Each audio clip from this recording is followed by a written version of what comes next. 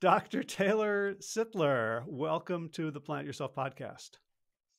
Thanks for having me, Howie. It's great to be here. Yeah. So, we're going to talk about a concept that you've been exploring and noodling around with for a while, resilience. Right. Yeah, absolutely. I think the way that we think about health these days is the absence of disease, right? When Mm, you feel like if you don't have a diagnosis, you're good. mm, And I think we need to flip that. I think we need to start thinking about health in terms of how your body responds to the stressors that life throws at you. mm. And that's resilience. Okay. I was about to And ask you for a definition. You just gave one. So it's your body's ability to respond to life's stressors. And yes. of course, the catch is we don't know what those will be. That's right. And we know that they're going to be there and we know that there are lots of them, but we don't know what they're going to be. Uh-huh.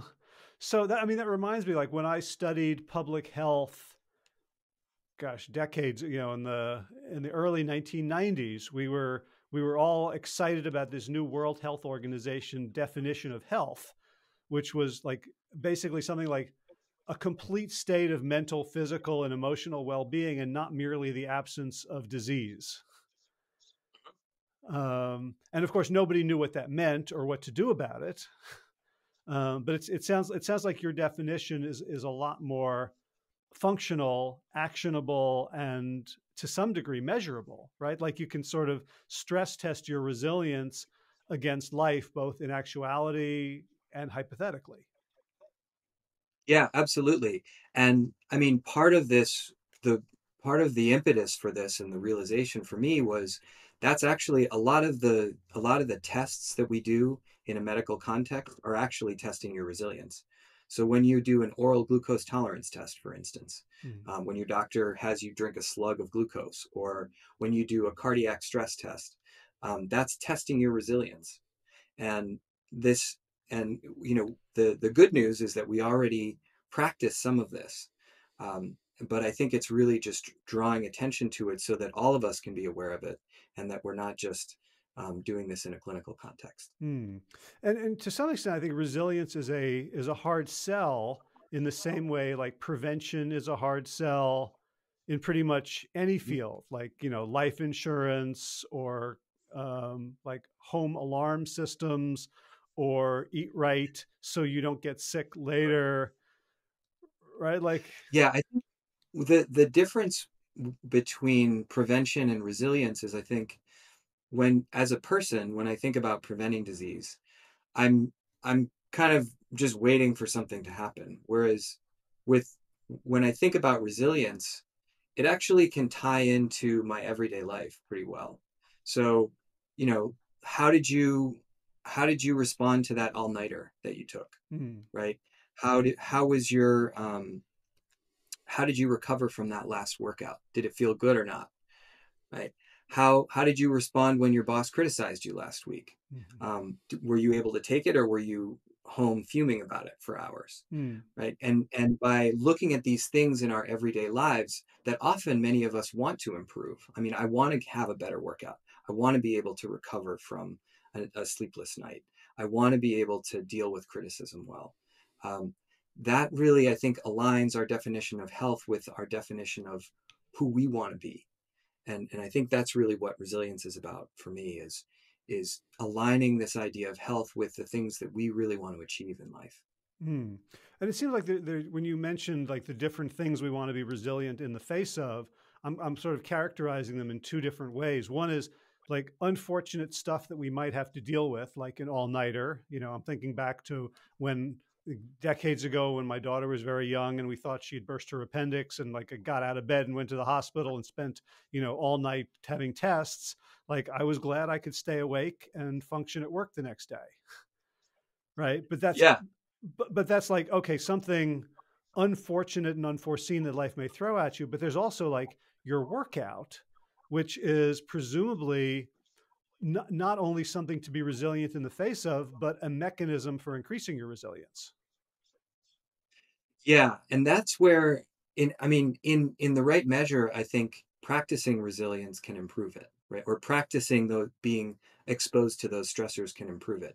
And that we see that in stoicism on the mental side, and we see that in terms of workouts on the physical side.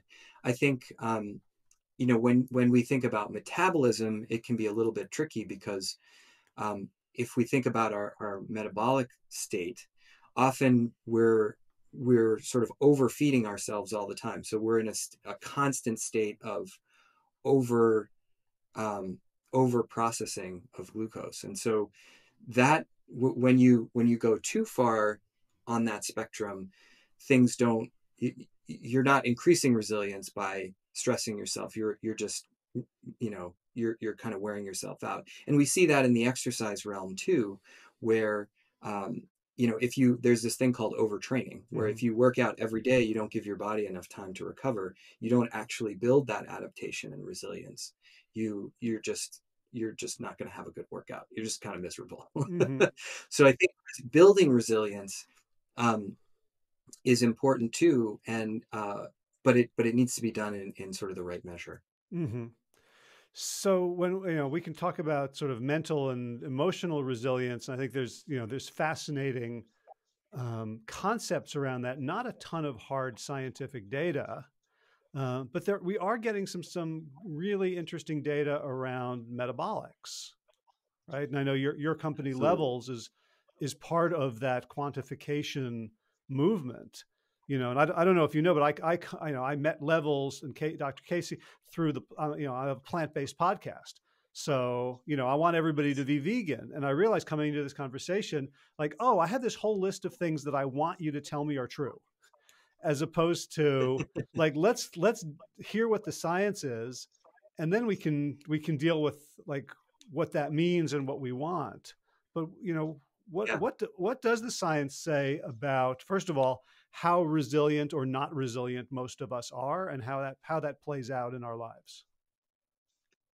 Yeah, well, maybe I'll back up a little bit and talk about the metabolic health crisis and kind of where how we got here as a Great, society, great. because I think that's really important context to our resilience in metabolism.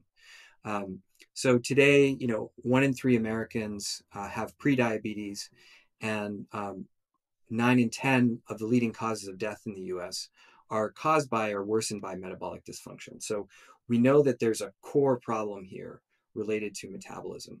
Worse yet, most of those people don't know they have prediabetes. They don't know that they're at risk. And about 70% of them they're going to have diabetes within 10 years. So there's a major problem that's just continuing to hit us, and people just don't know that it's happening. Mhm. The crisis has been mounting for a long time. I mean, I'd be interested in how you got interested in this space, because I imagine there might be some parallels. But I first encountered this back in medical school when um, during my public health training, they had these maps of the US and the increasing levels of obesity. At that point, it was called the obesity epidemic. Yeah. And it almost looked like an election map where you just saw these states flipping as as things were getting worse and worse. Um, and I think, but it's been going on since for a long time, since before I was born, I think. And Michael Pollan, I think, has a really great perspective on this that he brought out. It was a while ago now in Omnivore's Dilemma, where he compares this obesity epidemic to the alcohol epidemic in the 19th century. And this was a time where employers were actually expected to provide hard alcohol to their employees, and people were drinking at breakfast, lunch, and dinner. And of course, this had predictably pretty serious consequences in certain terms of productivity, community, family stability. And it gives you a sense for why we actually went through this period of prohibition, because that was way too much. Now, the crisis that we're facing today, the obesity epidemic, I think actually is as serious as this alcohol crisis in the 19th century. It's just that it's been much more silent because Mhm. the effects happen more slowly. Right. So once, like, I really am excited to kind of talk to you about the science, but I want to put it in the context of the narratives that people are are pushing. And so my plant-based community has a narrative. The keto paleo community Nina Teitholz and Chris Kresser have a completely different narrative, and it's like we don't talk to each other. We just keep unloading our facts on the table, um, there's all the other sort of theories, whether it's vaccines or antibiotics in the food supply, and like it either becomes so complicated that there's nothing we could ever do about it, or everyone's got I don't know, chlorinated water or fluoride in the food, or 5G or whatever it is, that it feels like this thing that seems pretty inexorable has become a political football, and the cost of that has been an inability of communities to sort of come together and say, like, what's actually going on. So first of all, how complicated is it from your perspective? Like, could we You do mean a the thing? metabolic health crisis? Yeah, could we do a thing and fix it? Well, yes. I mean, I think we could do one thing and fix it. I think the reason, I think it's not going to be that simple though, because the food that we eat is inextricably linked to the culture that we have and the people that we spend time with. Mm. And it's really, I think, the biggest thing that we could do to change the metabolic health crisis is to change our eating patterns, right? What we eat and when we eat. But changing that is complicated. I think anyone who has tried to help people do that will tell you that that's complicated. So, I mean, if I had to give a single solution for this to try and solve it, I would say fasting. I would encourage people to do 16-hour fasts regularly and potentially a couple day fast periodically. That I think corrects the metabolic markers more quickly than anything else. It doesn't address everything, but to me that would be the single biggest fix. It's literally just giving your body a rest from metabolism. Right. So There are lots of different opinions on yeah, this. can I stop you there? Because Sure. there was just an article. I'm imagining you've seen it. It came out maybe in the past 2 weeks, basically saying that intermittent fasting appeared to have no effect on obesity. And so people were touting this as the intermittent fasting people, there's this whole culture of hack your body, and it's just more BS. Well, so I think there are articles coming out all the time on both sides, right? What I think we now have pretty solid evidence that's been amassed over the last 20 years that fasting uh, at intervals is helpful. We don't yet know how long that interval needs to be. We don't know how often, but we do. I would point to the most impressive study to me was really the Sachin Panda study from 2013. That of course was done in mice, and people will take issue with it. I think since then we've done studies showing that we get some of those same effects in people. And certainly in my own diet, I've found when I'm now measuring my glucose. Um, when I do fasting, my glucose stays more stable than when I don't. So I think to say that intermittent fasting as a blanket statement doesn't work is probably I I would take issue with that. I'd love to read the article, and certainly we don't know if you do intermittent fasting for 10 hours versus 15 hours, is it effective or not effective? And Mm-hmm. that may be some of it. If you do it 2 days a week versus 5 days a week, is it effective? We don't yet know. Mm-hmm. But I do think that there's a lot of there are enough studies out there now that I don't necessarily believe the folks that now say there's nothing to fasting. Okay. Gotcha. So in that. I mean, we could talk about it. I'm happy to. I don't want to be one of those people that's just repeating their facts. So Yeah. if you want to, I can look up the study. I'm happy to discuss it, Mm-hmm. and see where we could, you know, where there might be some points of contention um, or Right, and I haven't looked agreement. closely at that study, but I do know one of the frustrations around studies in general, the way they get reported, is they typically look at very middle of the road differences between protocols and diets. And so the people who are doing extremes, like, in my community, the whole food plant-based eaters who are, sort of under 20% fat and not having, saturated fats, we're like, but that, like, what they said was low fat was 30%, and it doesn't, right? So, um, I'm curious, like, what, like, as so maybe we should talk about levels and just sort of the data that you can gather, because you're bringing, guns to a gunfight here, like, actually, in terms of, like, we have data. Yeah, and I think, our goal in the longer term is really not to engage in too many of these, but to use data to resolve these disputes, Hmm. right?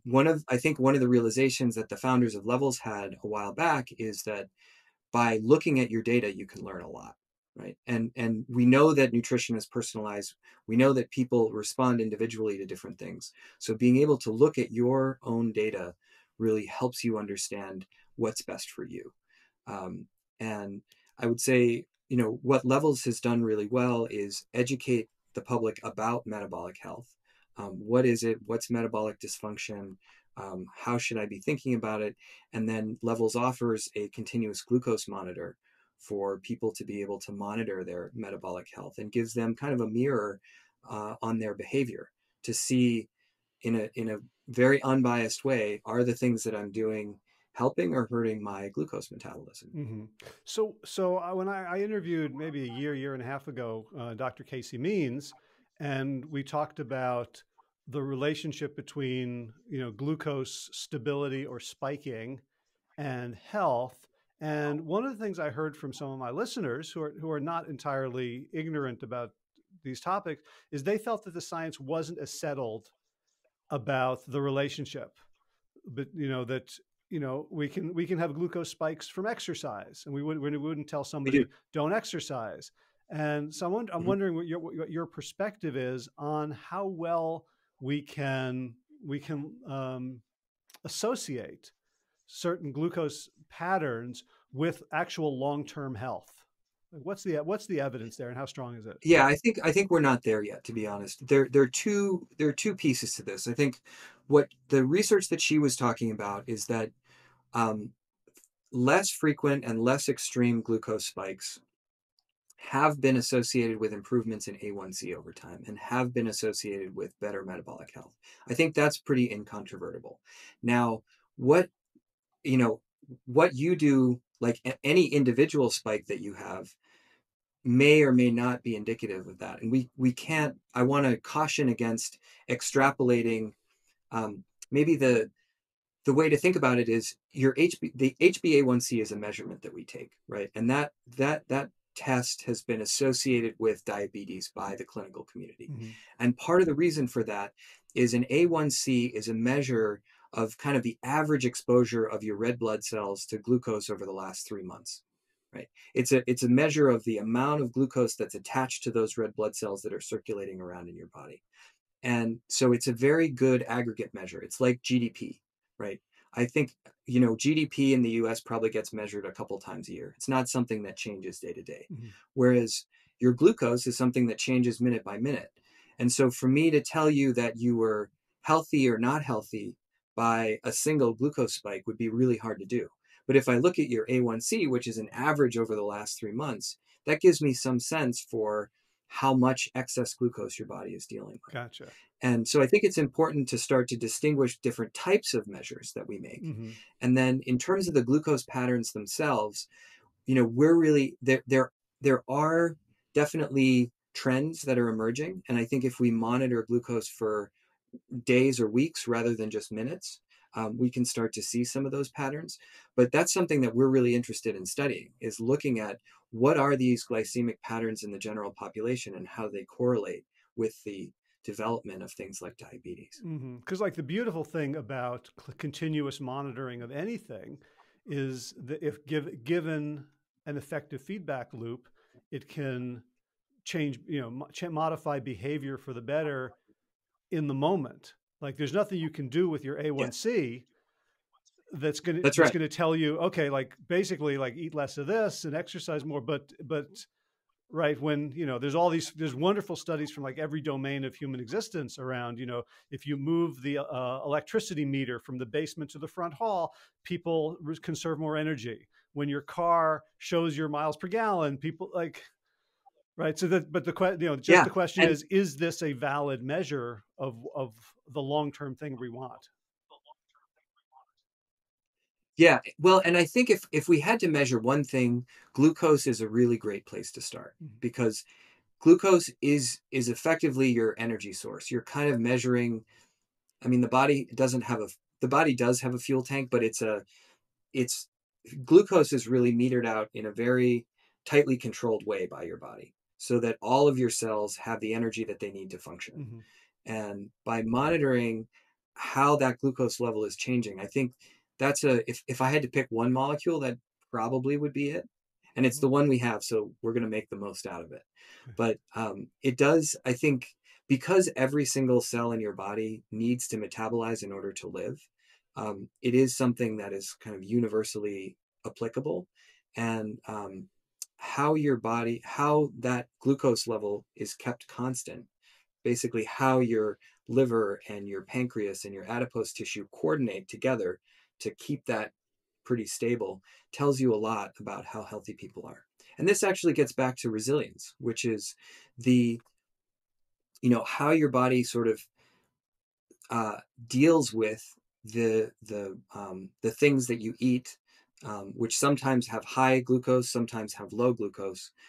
How quickly your glucose um, comes back and responds, as well as, when you're exercising, how quickly does it go up? How quickly does it go down? When you're stressed out, for instance, I'm one of those people that when I get stressed, my glucose spikes Mhm. pretty quickly. I know other people that don't have that, but you can kind of you can kind of tell how much chronic stress I'm dealing with by looking at my glucose, Uh, or I can. I mean, I feel like I can now that I'm getting used to it.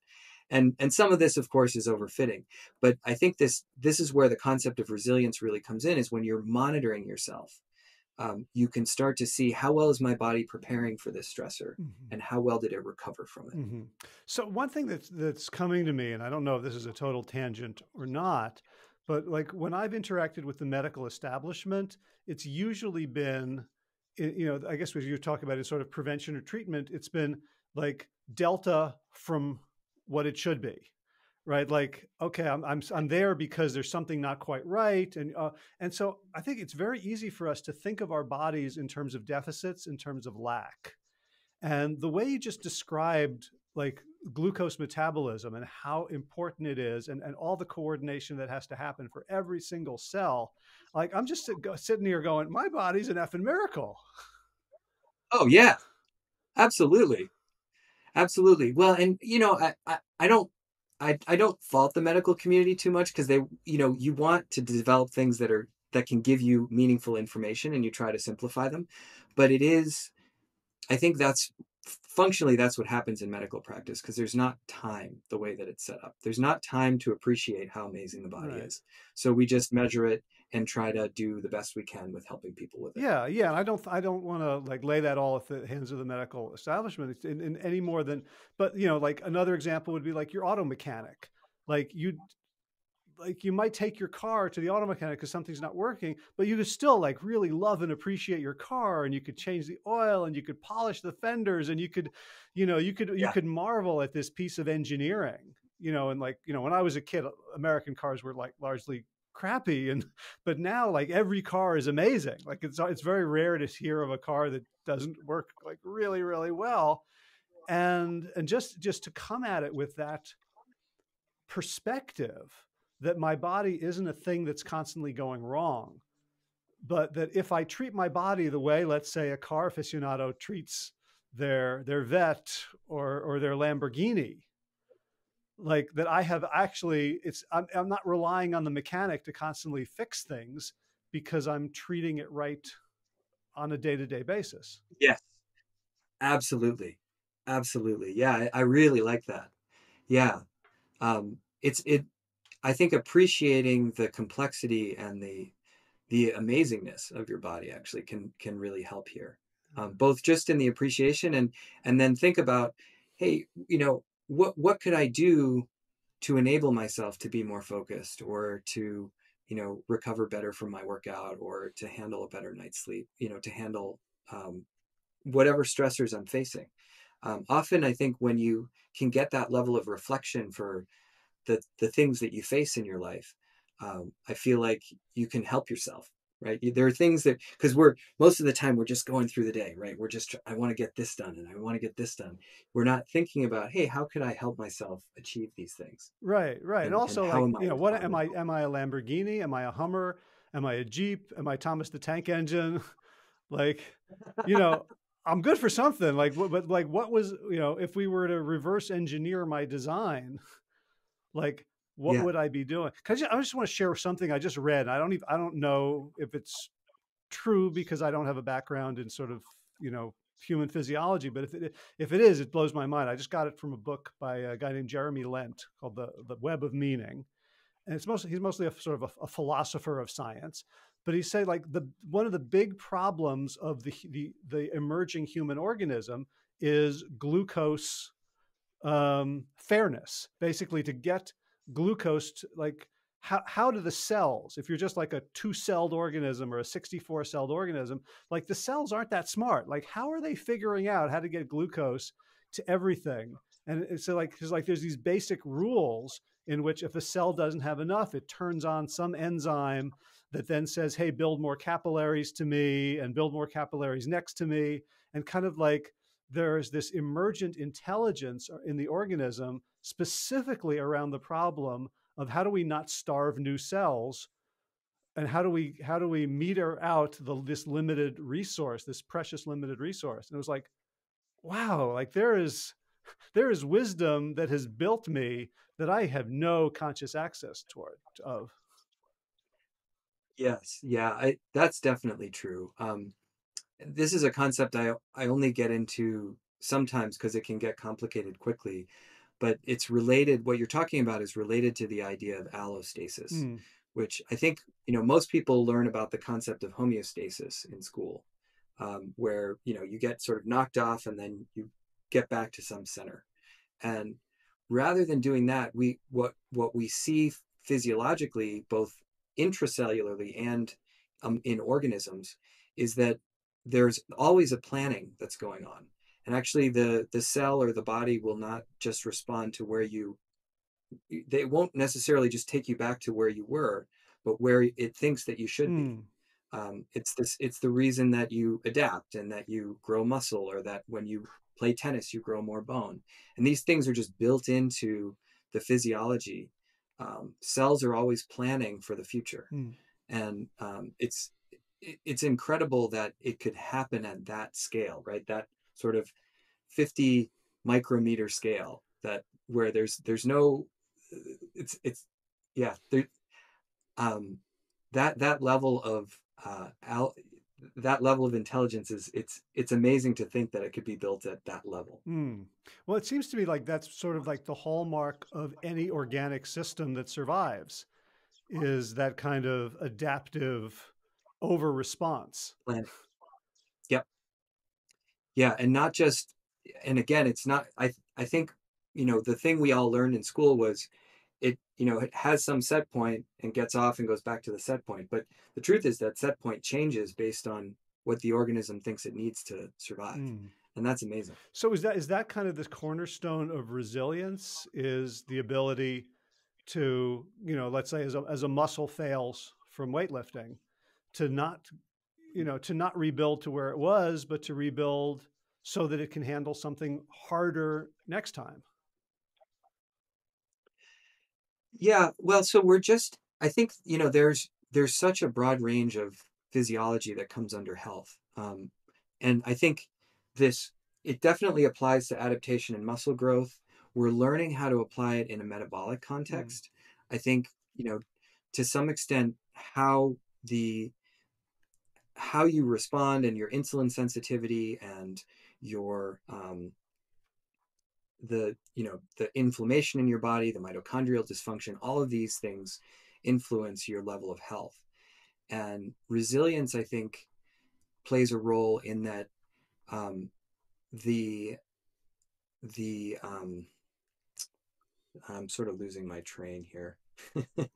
um, it gets complicated, but I think that the way that resilience really um, applies here is looking at the coordination that happens in the different among the different organs, Mm, um, and seeing how that results in a planning, an execution, and a recovery, and then intracellularly, it's like the capacity of those cells and how they respond. mhm, Um, so this all sounds very theoretical. So I think yes, the concept of allostasis is really core to this all, being a to it's kind of it's one of the core underlying processes by which I think resilience works, is that planning and that execution and that constantly preparing. So as an example, we worry about high blood pressure, right? right. That's something that your doctor checks for. We know it's associated with cardiovascular disease and stroke. Um, High blood pressure seems to be also a function of allostasis. So both increasing your resilience and decreasing your resilience is a function of this allostatic, your body planning for what's happened in the past. If you're constantly stressed and your blood vessels are pumping harder because you've had extra caffeine, the it's harder to move the blood through your capillaries, let's say in your brain or in some of your organs, and then your body will essentially, your heart and your arteries will pick a higher set point to make sure that you can continue to push that blood through. So if you're constantly, and a lot of us are, with the way that we live these days, with up all the time, being the I think for all of us it's been a stressful couple of years.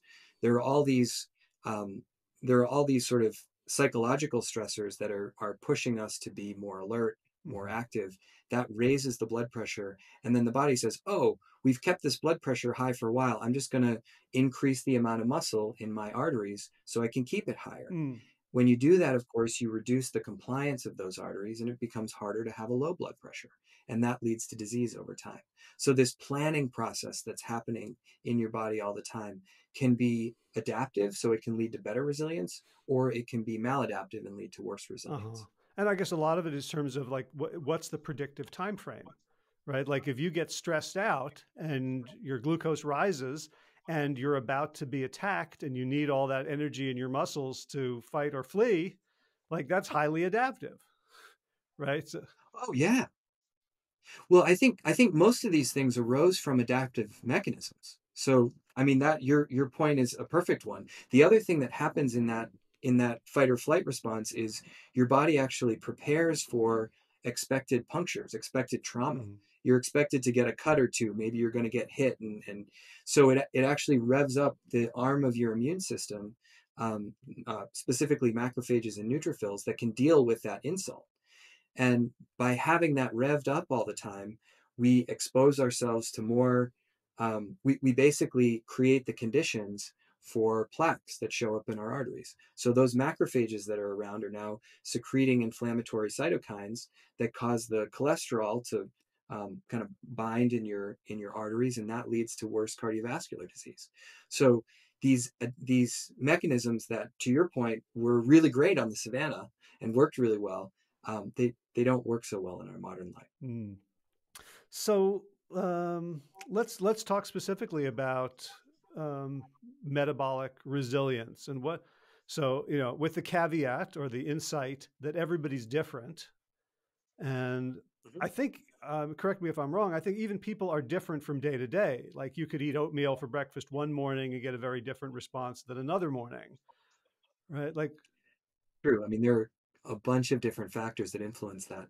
And again, I think Sachin Panda has done a lot of great research on this, on um, uh, the circadian rhythms. mhm, So it looks like each of our organs even has its own circadian rhythm. So there are times when your organ is more productive, and there are times when it's less productive. And our bodies follow these rhythms over time, uh, and this is something we can look at as well. But what it means is that the analysis of these patterns is going to be pretty complex. The good news is I think we've started to see some pretty basic things emerge. Like we know, for instance, that keeping your blood sugar between 70 and 100 is ideal. 70 to 110 is great. Minimizing spikes outside of that range, other than, say, exercise and um, fight or flight responses, is really helpful. So I think we're starting to understand the dynamics of these things, but it's Hmm. going to take some study to really nail it down. Hmm. Um, on the flip side, I think, people who I've talked to who have joined levels really get a lot of insight out of looking at their sugar over a couple of weeks. And, people identify specific foods that impact them very quickly. For me, it was Barbara's has these very healthy oat uh, Uh-huh. squares that are there. It's like a cereal, and it's got a big picture of a heart on the outside. And I used to eat those because I thought, oh, this is great. This is a good morning cereal. I'd put my oat milk in, put my Barbara's oat cereals in, and that spiked me almost up to 200 a couple of Hmm. times. And so I was like, okay, well, maybe this isn't the right thing for me. Maybe I need to, shift to something else. So now when I do eat in the mornings, I'll do things like flaxseed or chia or something like that. It's something that's, Hmm. got a little bit less, it's a little bit less in the carb spectrum. So I think it's, there's a lot that we still have to learn, but on a day-to-day level, I think there's a lot that almost anybody can glean by trying this stuff out. Gotcha. So that raises a question for me around like you're eating Barbara's cereal. So it must be tasty. I'm sure you liked it. It was convenient. It was something you were used to. But was there also like your body telling you this is a good thing that had to be sort of contradicted by data? Like just to give you an example, like I'm a runner, and so I would use heart rate monitor, and after a while I didn't need the heart rate monitor anymore. Like I just like my I could calibrate my body and say, oh, this is what this feels like. And I'm wondering, like, does it feel like that, or is it like, oh, but I really like this food and it feels like it's good for me and it's helping me, but the numbers say otherwise, so I'm going to listen to the numbers?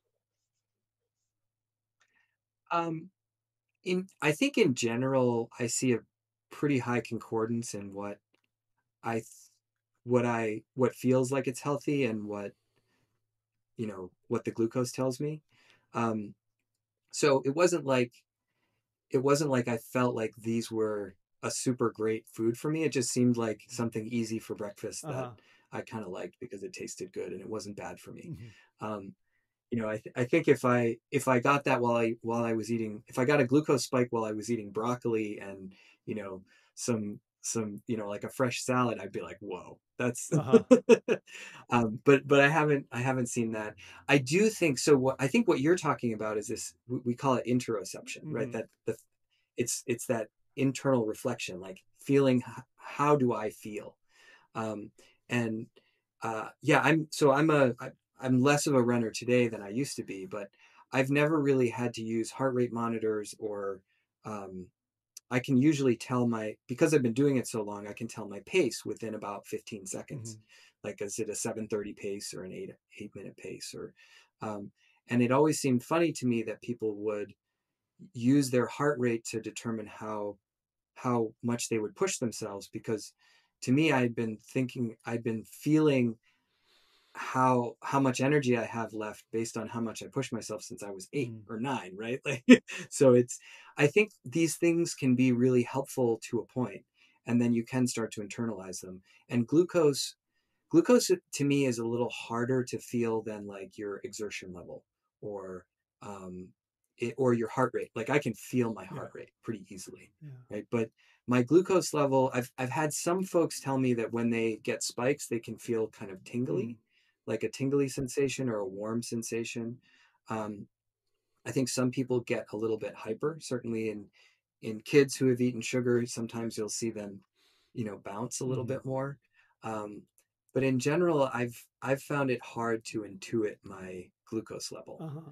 Um, I mean, what I do though is I don't actually monitor my glucose all the time.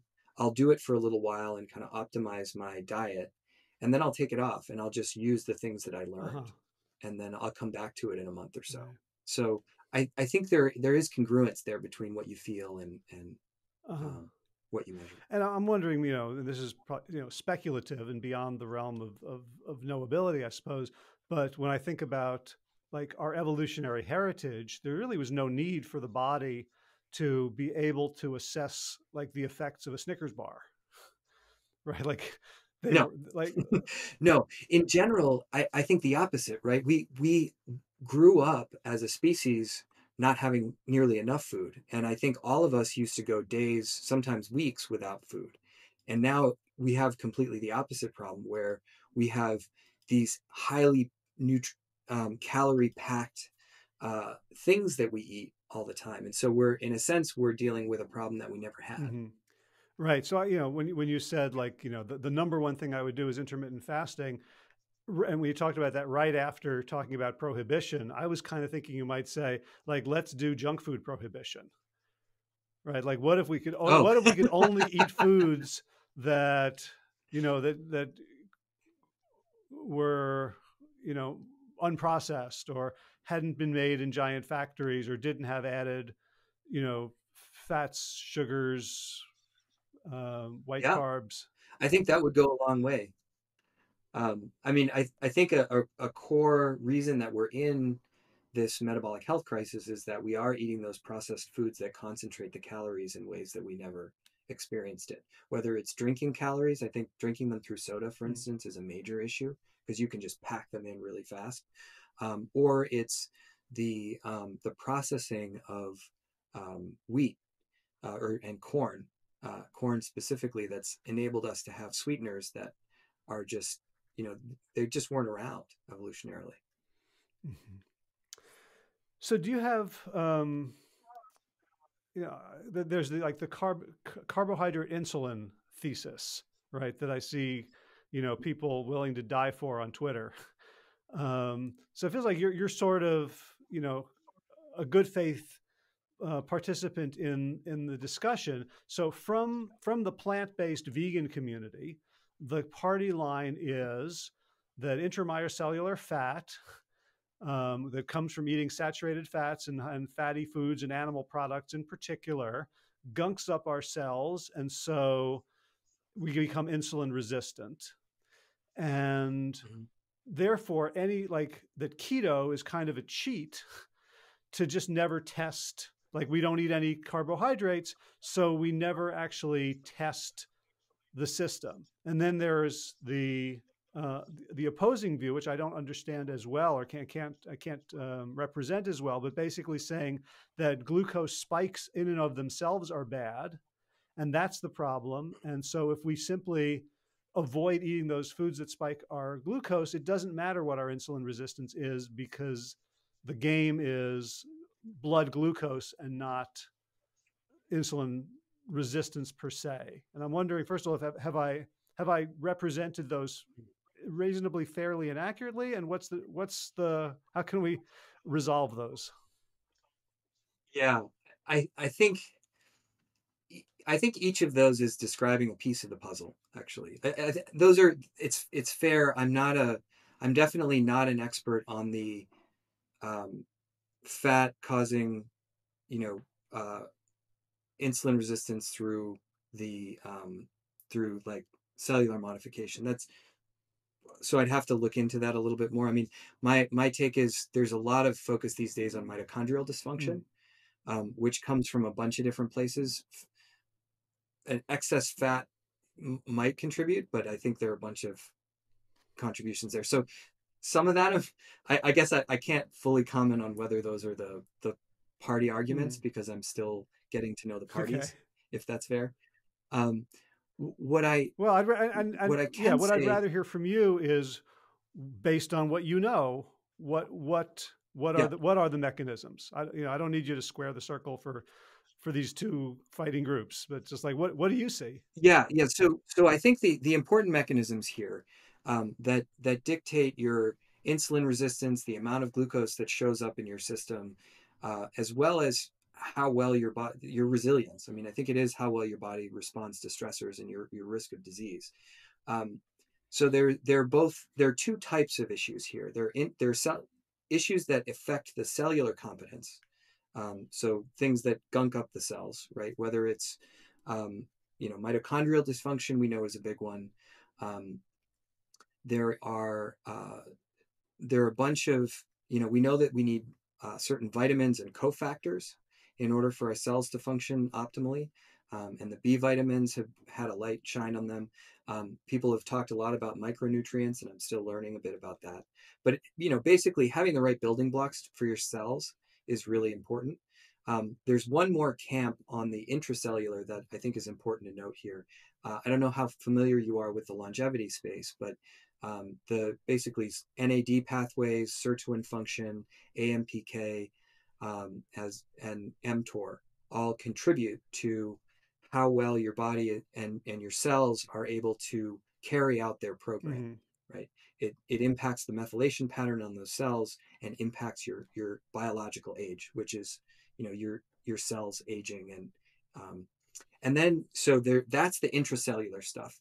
And then if you look at what's important intercellularly, there's trash collection in the body. So amyloid plaques that form in the brain and in some of the organs, sugar metabolism, cleaning that up, cleaning that out.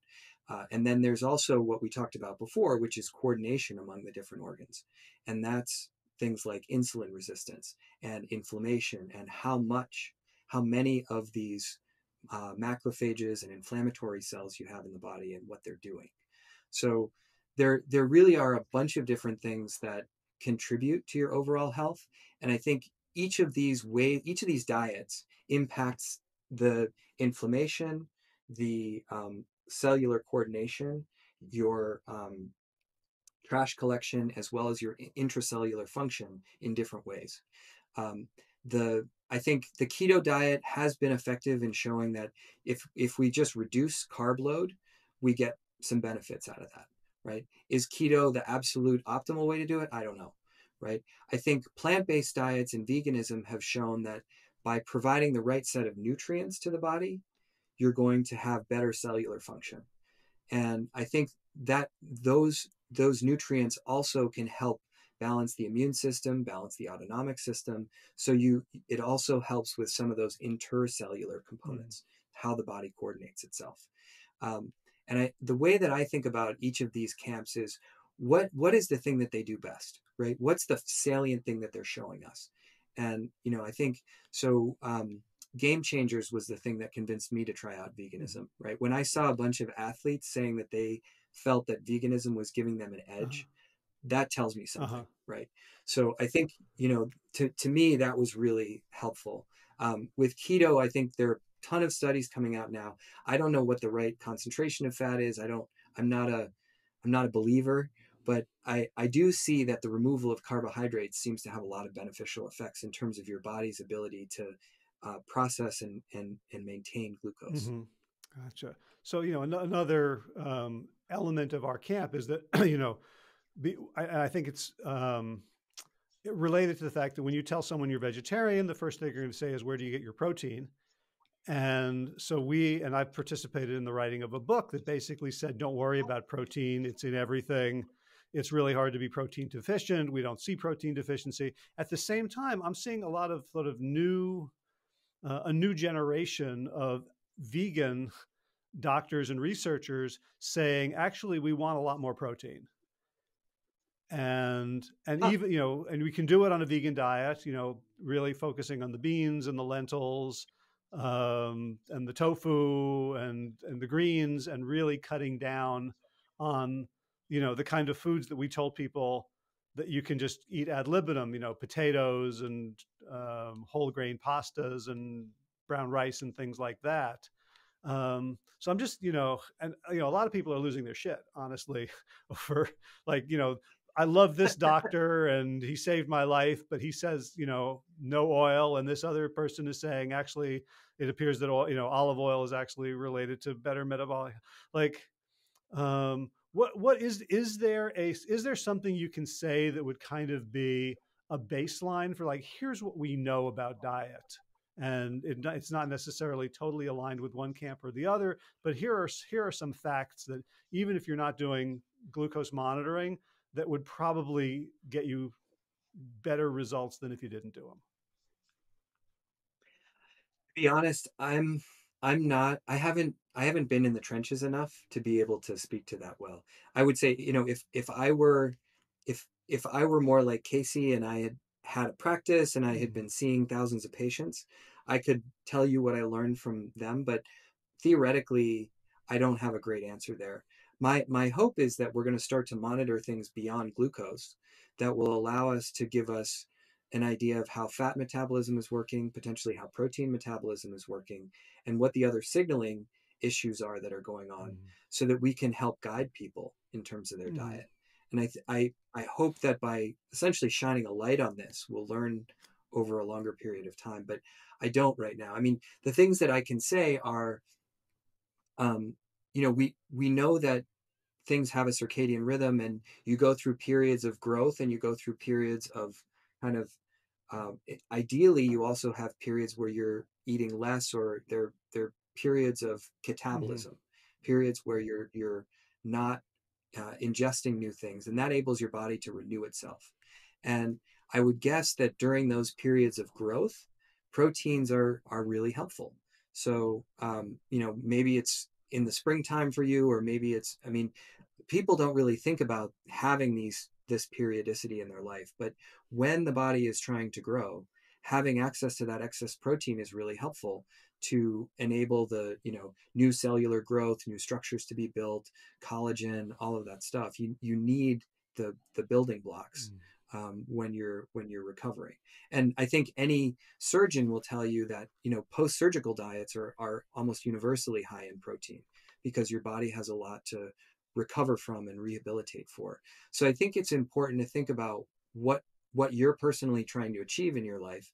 If you're in more of an anabolic state where you're building muscle, you're trying to grow, and you're sort of, yeah, you're growing, then I think more protein is really helpful. If you're in a more catabolic state in general, or just a maintenance phase, then maybe it's not so important.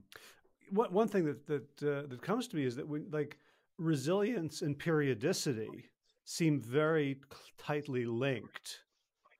It just in terms of like evolutionarily, like like periodicity is just a concept for us, for most of us these days, right? Like my house is the same temperature all the time. I have electric lights. I get the Right. same amount of light. I can get strawberries in December, right? Like I feel like my body is totally divorced from the natural periods of boom and bust, of opportunity and threat, and we kind of have to create that artificially. Like you create artificial challenge by going for a run. Right. Yeah, it's true. I mean, to some extent, I think if we just paid more attention, we would get steeped in that periodicity again, because it's all around us. I mean, Mm. springtime's still here. Summer's not going anywhere. I mean, now there is climate change, and Yeah. we're influencing those things, but they're there. I think we've built a society that doesn't pay attention to them. To your point, we go out and get strawberries in December. Um, and so maybe it's doing things like, just going to the farmer's market and getting what people produce locally, or, um, just simplifying a little bit, Mm-hmm. um, can be helpful. And yeah, yeah, I don't know, but that's a neat point. Well, and I think when you talked about earlier about how hard it is to get people to change behavior, like no self-respecting Paleolithic human would have passed up a ripe fruit, right? And our ripe fruit are the Right. Snickers bars at the counter of Home Depot, at the checkout counter, Yes. right? Like we have to be Yeah. unnatural in our psychology to approach naturalness in our biology. Yeah, that's right. I think through, you know, basically through, you know, through the advertising and commercial environment that we've created, we've essentially hijacked those pathways to get people food, to convince people to buy stuff. Mm-hmm. And that's why I think, that some of these, it sort of goes along with fasting and catabolism and things like that. But taking a taking a break from your phone for 6 hours, or taking a break from sort of your daily routine for a week, by just even having a staycation can have pretty profound effects, right? Just kind of changing your environment for a little Mm. while. Yeah, well, it'd be cool if we could, apply like continuous glucose monitoring to cultures in in addition to individuals. That's neat. Yeah, so seeing what the patterns are, for instance, in cities versus in the countryside. Yeah, or let's say, Um, work in France versus Japan. yeah, yeah, no, that's fascinating. Wow. Yeah, I really hope we can do that. I mean, we'll start to do that hopefully on a within the US within the next year or Hmm. so, which will be interesting. Just kind of collecting more mass data, then being able to compare different countries. It kind of reminds me of that they have a happiness Mm. index, right? That which they assign to each country. We could have a glycemic index. What's the country's glycemic index? What's the average spike like? Can we infer a stress level from glucose data? That'd be cool. Mm. So let's talk a little bit more about levels, and so because we've Great. been alluding to it. So I did a couple of weeks of monitoring a while back. I think the system has changed a little bit. I think I remember reading one of the press releases that you don't have to hold the phone up to your shoulder, or there's it's easier to gather data now. Tell like what describe We're like levels right now, and who might be interested in taking advantage of it. Yeah, I think anybody that's interested in how food affects their health should think about using levels. It's I think being able to see your glucose and how that core energy substrate, that core energy molecule in your body responds, is really helpful for most people who are trying to improve their health. And it the way I think about it is levels is really about trying to give people a mirror to see how their behavior impacts them. Mhm. The Functionally, it's fairly similar right now. We're still using the same sensor. You still have to scan the phone at the moment, although we do expect that to change Okay. soon. Um, what's changed, I think, is we've gotten much better at enabling people to capture their behavior and then overlay that on top of the glucose data, so they can start to see, you can take a picture of what you were eating, or it's easier to record your workout. You can import your Apple Health data if you wear a Mm. watch. So you can start to see the correlations, because that's really, I think, the most important thing to develop a good mirror and to get that sense of interoception that you were talking about before, where this data can really enhance your understanding. Is so that's what I think levels has really improved, is that ability to record your behavior in concert with your glucose. Gotcha. And if people are interested, do they need a prescription? Can they just sign up? Nope, they can just go to nope, levelshealth.com and sign up. Right now there's a waiting list. Let me see. Um, yeah, so levelshealth.com has the waiting list. We're at Levels on Twitter, and there's a really great blog that I encourage anybody who's interested in this to go check out. So levelshealth.com/blog. There's a bunch of information there about metabolic health and how important it is. Awesome. And so as you said, like we can argue this all day, but there's something nice about data, you know. Yeah, I love using data to resolve disputes. Yeah. Although, I was remembering like there's a scene in the Marx Brothers movie Duck Soup where Chico has dressed up like Groucho, and Margaret Dumont says to him, "But you just left. I saw you leave with my own eyes." And he goes, "Who are you going to believe, me or your own eyes?"